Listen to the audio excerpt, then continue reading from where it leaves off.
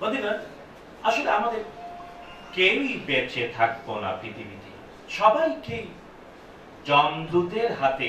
যমদূত এই জন্য বলা হয় যে তা হঠাৎ আসবে, ঘোষণা দিয়ে আসবে না। আরবিতে যমদূত মানে ওই দূতের নাম যে দূত কখনো পূর্বাভাসবিহীন হঠাৎ করে উপস্থিত হয়।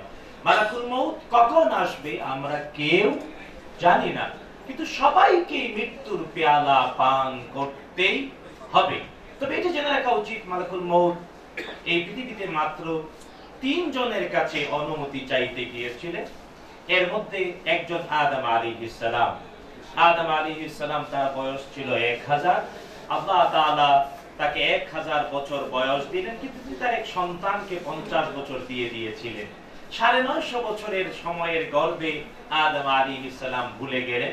950 বছরে যখন মালাকুল মউত তার কাছে গেলেন, আদম বলে, এই বাকি আছে 50 বছর, যাও। মালাকুল মউত অনুমতি চাইতে গিয়ে লজ্জিত হয়ে আল্লাহর কাছে বলে, আল্লাহ বলেন, আমার আদম ভুলে গেছে, ভুলতে দে, 1000 হইলে আর বাধা দেবে না। 2 নাম্বার, মালাকুল মউত অনুমতি চাইতে গিয়েছিলেন সাইয়্যিদুনা মূসা আলাইহিস সালামের কাছে। মূসা আলাইহিস সালাম সজোরে থাপ্পড় মারলেন, এমন জোরে থাপ্পড় দিলেন মালাকুল মউতকে, মনে করবেন না গল্প বলছি, এটা বুখারী মুসলিমের হাদিস, কোরআনের মতো সত্য। যদি কেউ বিশ্বাস না করে ঈমান থাকবে না। মালাকুল মউতকে মূসা আলাইহিস সালাম সজোরে থাপ্পড় দিলেন এবং এই থাপ্পড়ে তার এক চোখ অন্ধ হওয়ার উপক্রম হলো। কিন্তু নবীকে বলার মতো আর কোনো ক্ষমতা নাই। আল্লাহর কাছে বলেন, আল্লাহ, আমি তোমার আদেশ পালন করতে খেলাম, থাপ্পড়, চোখ তো অন্ধ হয়। আল্লাহ চোখটা ভালো করে দিলেন, বললেন আদব দেখাও, আদব শিখো। তো মূসা আলাইহিস সালামের কাছে মালাকুল মউত অনুমতি চাইতে গিয়ে আক্রান্ত হলে, এটা ইতিহাস, নবীজি জানিয়ে দিয়েছেন।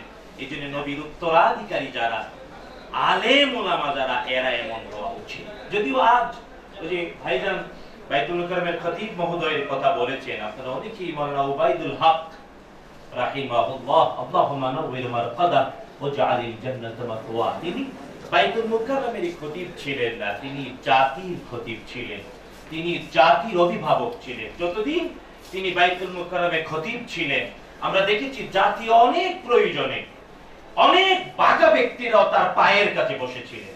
এটা প্রমাণিত। আলেমরা এমনই হওয়া উচিত, নবীর উত্তরাধিকারী। হ্যাঁ, তৃতীয়, মালাকুল মউত মুহাম্মাদুর রাসূলুল্লাহ সাল্লাল্লাহু আলাইহি ওয়াসাল্লামের অনুমতি চাইতেছেন এবং তিনি সেখানে সম্মানিত হয়েছেন। মালাকুল মউত মুহাম্মাদুর রাসূলুল্লাহ সাল্লাল্লাহু আলাইহি ওয়াসাল্লামের কাছে যখন অনুমতি চেয়েছেন, নবীজি বলেছেন, আল্লাহ, আমি তুমি সুউচ্চ বন্ধু, তোমার কাছেই চলে যেতে চাই। তো মালাকুল মউত এই 3 জায়গায় কেবল অনুমতি চেয়েছেন। 2 জায়গায়, এক জায়গায় লজ্জিত, এক জায়গায় আক্রান্ত হয়েছেন, এক জায়গায় সম্মানিত হয়েছেন। আর কারো কাছে মালাকুল মউত অনুমতি চাইবে না, তবে সবার কাছেই আসবে।